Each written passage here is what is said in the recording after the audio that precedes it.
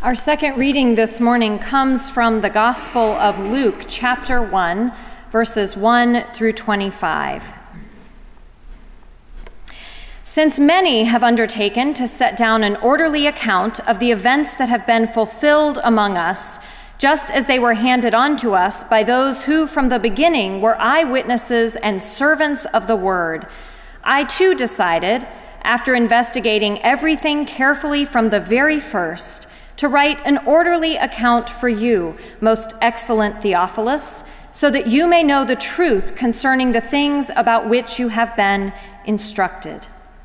In the days of King Herod of Judea, there was a priest named Zechariah, who belonged to the priestly order of Abijah. His wife was a descendant of Aaron, and her name was Elizabeth. Both of them were righteous before God, living blamelessly according to all the commandments and regulations of the Lord. But they had no children, because Elizabeth was barren and both were getting on in years. Once, when he was serving as priest before God and his section was on duty, he was chosen by lot, according to the custom of the priesthood, to enter the sanctuary of the Lord and offer incense. Now at the time of the incense offering, the whole assembly of the people was praying outside. Then there appeared to him an angel of the Lord standing at the right side of the altar of incense. When Zechariah saw him, he was terrified, and fear overwhelmed him. But the angel said to him, "Do not be afraid, Zechariah, for your prayer has been heard. Your wife Elizabeth will bear a son, and you will name him John. You will have joy and gladness, and many will rejoice at his birth, for he will be great in the sight of the Lord. He must never drink wine or strong drink. Even before his birth, he will be filled with the Holy Spirit. He will turn many of the people of Israel to the Lord their God. With the spirit and power of Elijah, he will go before him to turn the hearts of parents to their children and the disobedient to the wisdom of the righteous, to make ready a people prepared for the Lord." Zechariah said to the angel, "How will I know that this is so? For I am an old man, and my wife is getting on in years." The angel replied, "I am Gabriel. I stand in the presence of God, and I have been sent to speak to you and to bring you this good news. But now, because you did not believe my words, which will be fulfilled in their time, you will become mute, unable to speak, until the day these things occur." Meanwhile, the people were waiting for Zechariah and wondered at his delay in the sanctuary. When he did come out, he could not speak to them, and they realized that he had seen a vision in the sanctuary. He kept motioning to them and remained unable to speak. When his time of service was ended, he went to his home. After those days, his wife Elizabeth conceived, and for 5 months she remained in seclusion. She said, "This is what the Lord has done for me when he looked favorably upon me and took away the disgrace I have endured among my people." This is the word of the Lord. Thanks be to God. A recent study from the University of Chicago randomly assigned a group of commuters to talk to the strangers sitting next to them on the train or the bus. Another group was told to commute in silence. The results were remarkable. The people who talked to the strangers next to them reported feeling significantly happier than those who commuted in silence. The lead author of the study, psychologist Nick Epley, says that many of the participants told them that they weren't afraid to talk to strangers, but they were afraid that those strangers would not want to talk to them. Engaging with somebody is a little like having a speed bump at the top of a hill, Epley says. You've got to get over that initial bump, and then after that, it seems to go pretty smoothly. But if you don't get over that first bump, you'll never get started. One of the reasons it's so hard to start conversations with strangers is that most of us have become more comfortable interacting with our electronic devices than with other human beings. After doing this study, Epley actually gave away his smartphone. because the results made it so apparent that these devices, which we often use to connect with people we know when we're surrounded by people we don't know, create barriers to the very kind of human connection that makes us happier. These days, it is more than just our electronic devices that create barriers to human connection and happiness. The news these past few weeks has been almost unspeakably depressing.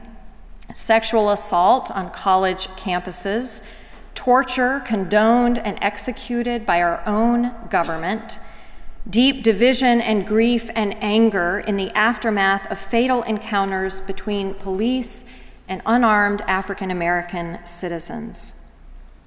Back in the 1930s, another time of violence and uncertainty and division, Langston Hughes wrote a poem called Tired, which begins like this: I am so tired of waiting, aren't you?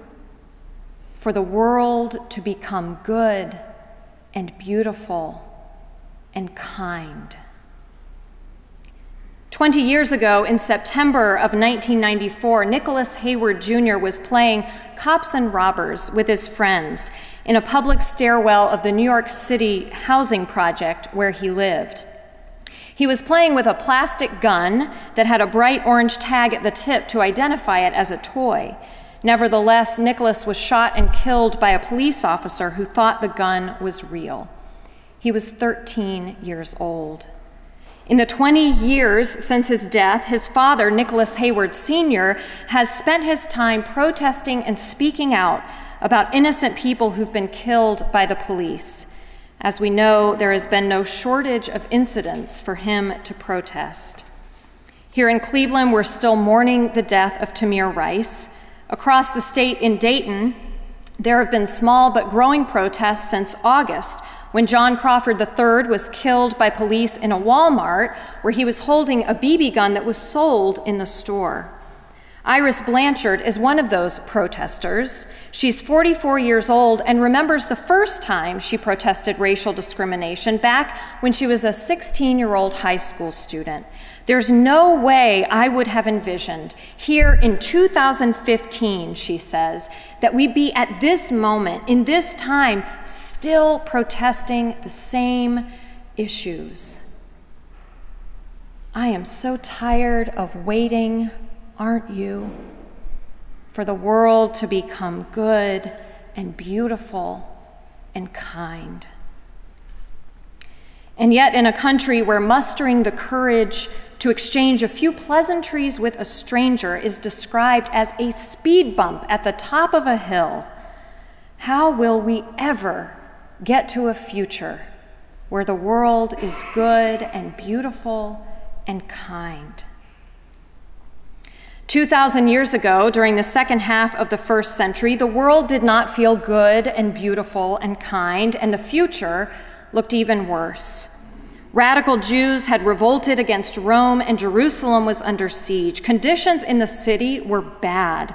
People were divided over how to deal with the occupying force, support insurgent leaders to fight for their land, or submit to Rome and maintain at least the illusion of security. Everyone was anxious, caught between resentment of heavy-handed soldiers and fear of extremist guerrillas. Many of the small villages had mixed populations, both Jews and Gentiles, and tensions ran high. Neighbors were afraid of one another. Families were divided, brother from sister, father from son. But in the midst of all this division and conflict and uncertainty, one small group refused to choose sides. These were the followers of a Galilean rabbi named Jesus, who was crucified for insurrection decades before.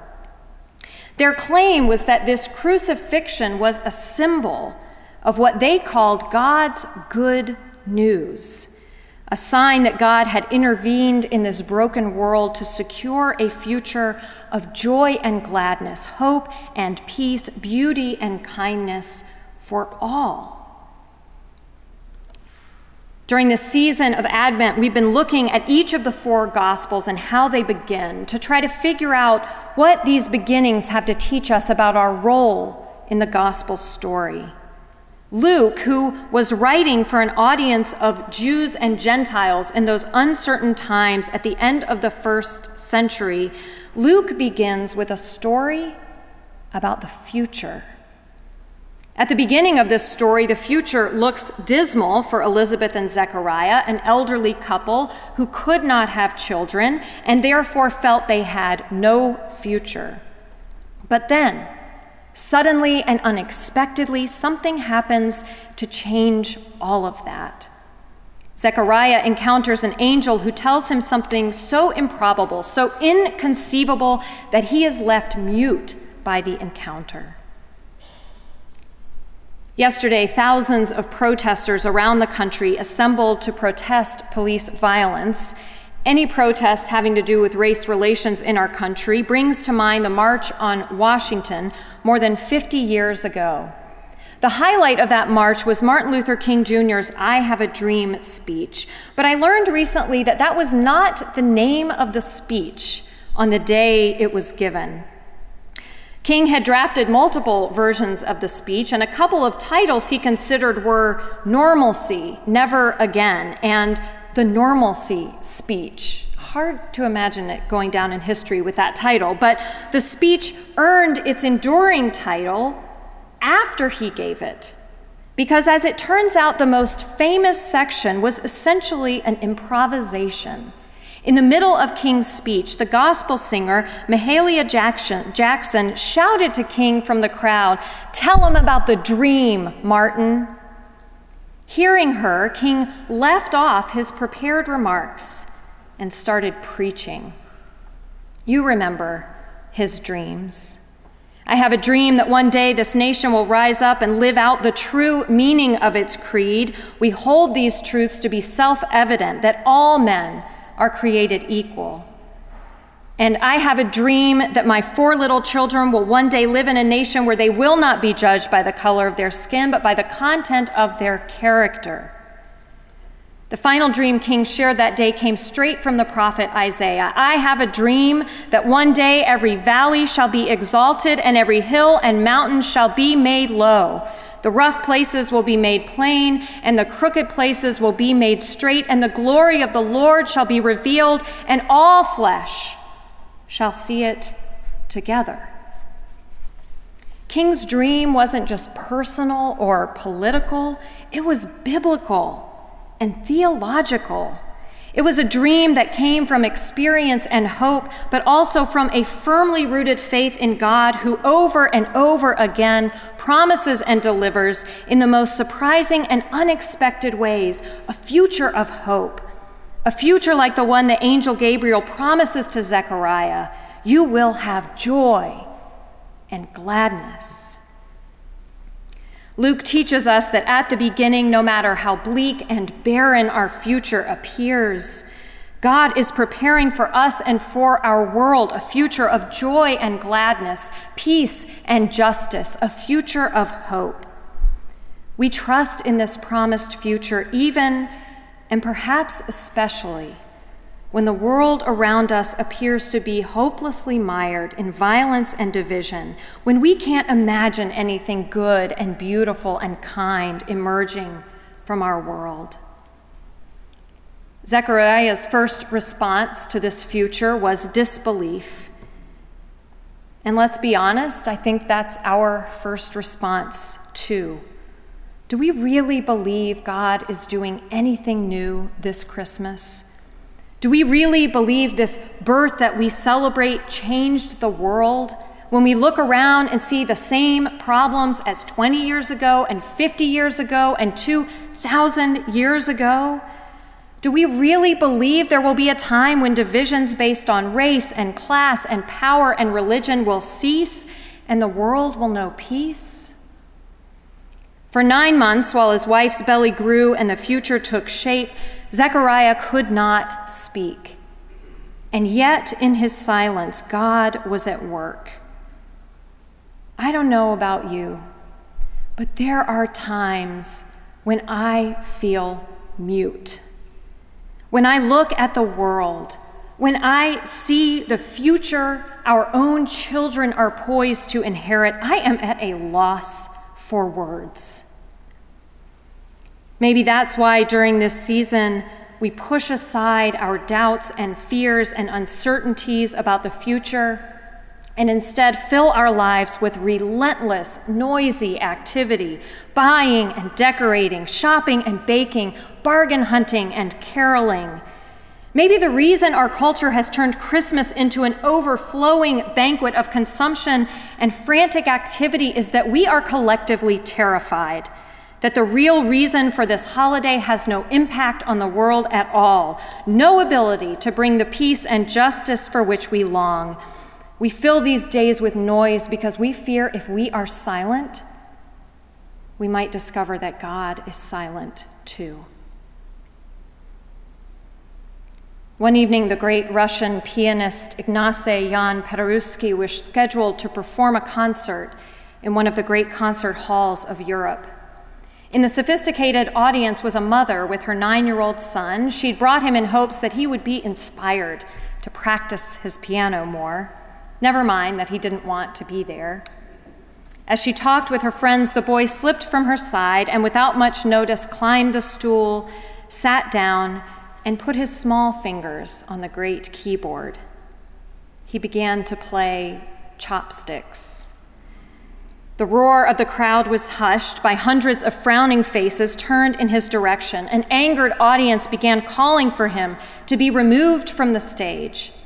Backstage, Paderewski overheard the sounds out front and put together what was happening. He grabbed his coat and rushed on the stage. Without one word of announcement, he stooped over the boy, reached around both sides, and began to improvise a counter melody to harmonize and enhance the tune. As the two of them played together, Paderewski kept whispering in the boy's ear, "Keep going, don't quit. Keep on playing, don't quit. I'm right here, don't quit." When Zechariah's son was born and he regained his voice, this is what he had to say. "By the tender mercy of our God, the dawn from on high will break upon us, to give light to those who sit in darkness and in the shadow of death, to guide our feet into the way of peace." How do we live in a world that looks as though it is never going to be good and beautiful and kind? We do it moment by moment, day by day, note by note, no matter how faltering our attempts may be. We start conversations with strangers. We listen to those with whom we disagree. We lift our voices in protest against injustice, and most of all, we exercise radical hope and trust that the promises of God are true. And in this strange season of waiting that is Advent, we sit still and keep quiet long enough to feel God's arms around us and to hear God whisper in our ears, "Keep going. Don't quit. I am right here with you. Keep going. Your future, the world's future, is in my hands." Amen.